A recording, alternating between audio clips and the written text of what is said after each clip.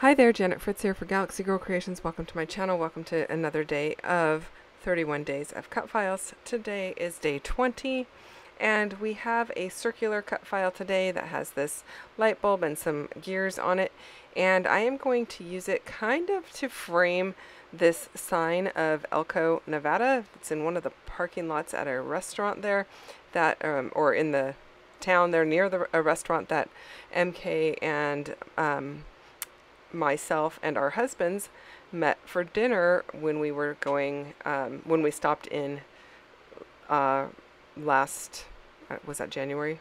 I don't know. December? I think it was the week between January and December.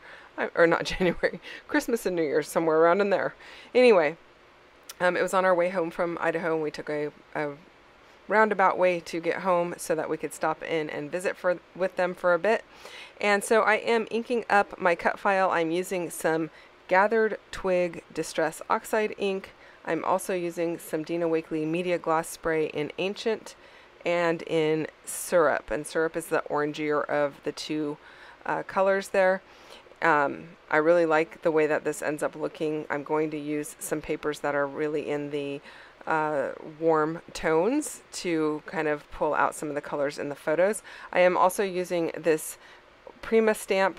It's just a bit of text or grid, a really tiny grid on my cut file there. I guess I also sprayed splattered a little bit of medieval Dina Wakley Media Gloss, which is black, kind of a silvery black. And then I am inking it up a little bit with some walnut stain to give a little bit of depth to some of the areas once it was dry. I did not ink it while it was wet. And then I'm using this old Bow Bunny collection paper. I don't know what it's called, you guys. I'm sure it says there right on the tag or on the branding strip what it's called. But yeah, I don't know. It's very small on my screen, so I can't read it. I apologize for that. So these are the photos that I'm using. I really like that it has a little bit of red in the corners of this paper as well, because we've got some red drinks here. And then you've got MK and I in front of this sign that has lots of yellowy oranges in it and red. This is at a Mexican restaurant that we met up at. And then there is green in all the photos too. But I didn't really want to play off the green. I kind of wanted that Elko sign to stand alone by itself and have its own colors, so it kind of pops off the page a little bit more. But anyway, that's what I'm working with here. I am pulling in some blue because there is some blue in the pictures or the two right-hand photos. This where the lights are in that photo on the right-hand side, it kind of has a blue haze to it. And then same within the photo behind MK, there's a wall that has blue on it. So I am bringing in some blues. And I'm just using several pieces from, I believe this is from the Everywhere collection. It's either Everywhere or Wherever. They kind of all start to look the same after a little bit, you guys. I'm pretty sure it is Everywhere though. So I am pulling in several different pieces from there and then layering it up. I really like that big geotag, so I wanted to incorporate that into my little cut file over on the right hand side. And I really like using the cut file as the framework for the location as to where we were at. And then I'm just going to be layering up lots of little bits and pieces behind our photos.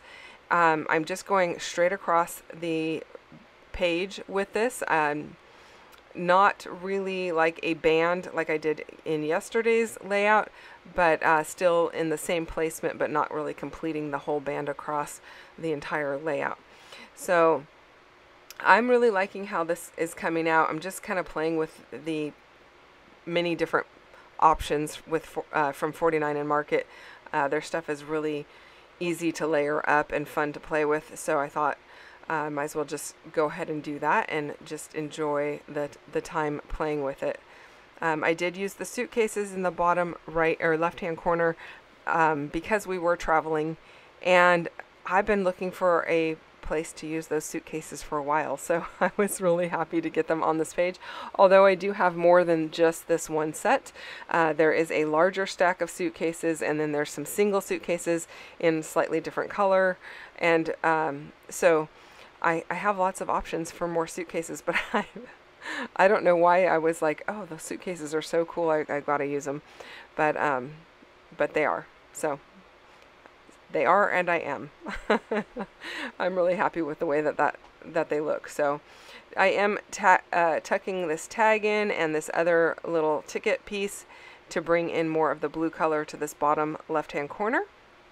While I work on my embellishments, I want to remind you that MK and I are both doing videos using the same cut file every day for the month of August.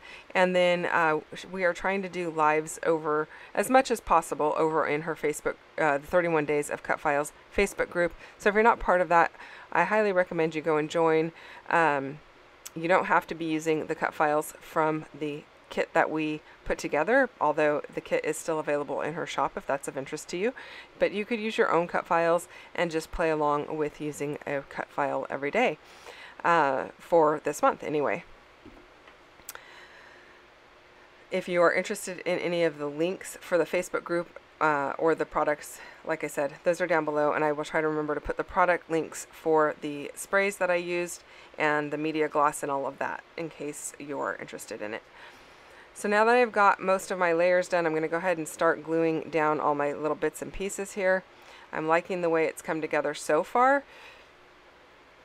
And I do want to put something across where the cut file and right where that little dip is that I'm working on right now. I wanted something there, and I do kind of want something at the bottom in that same area, but we'll see if I manage to get something there. I did use this Best Ever piece, even though Best Ever is probably one of my least favorite things in scrapbooking, is like Best Day Ever, because, you know, I don't know, it feels like it makes the other days not as good. I don't know, but when is it really the best ever? It was a great day. We had a lot of fun and we really enjoyed it. And it was really great being able to get out there and visit with MK and her husband. And we got to go up and see the Ruby Mountains where they live, and I think it's called Lamoille Canyon or something like that. Yeah, it was really fun to be able to go and do that.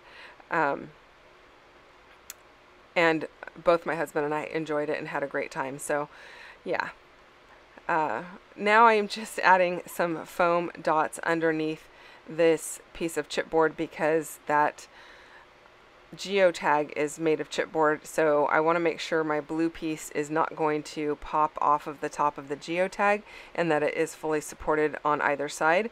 And so I just put a little bit of foam dots there so that if it does get pressed upon in my album, that it won't just pop off. And then I'm going to go ahead and back the entire thing with a piece of white cardstock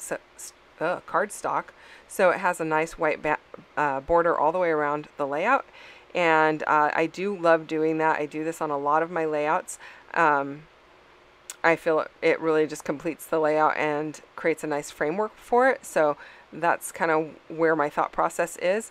I did decide to pull out some of the photo corners because I've got quite a few of those in this collection, and I never use photo corners, you guys. So I'm trying to make it a point to use some of the things that I don't use very often.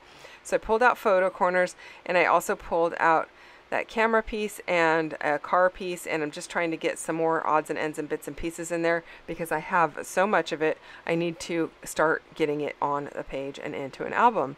And then I really do like the way that the photo corners finishes off this layout, and I just put it around the furthest outer corners. I didn't do a photo corner for every single photo or every corner of every photo, and I like that because otherwise I think it would be way too many photo corners, and plus I only had 4 orange ones, and I had even less of the navy blue. I don't know, I just couldn't find it in the bin, or if it maybe fell out of the packaging and I no longer have it, or there is an odd chance that I might have used one on a different layout, but I hardly ever use them.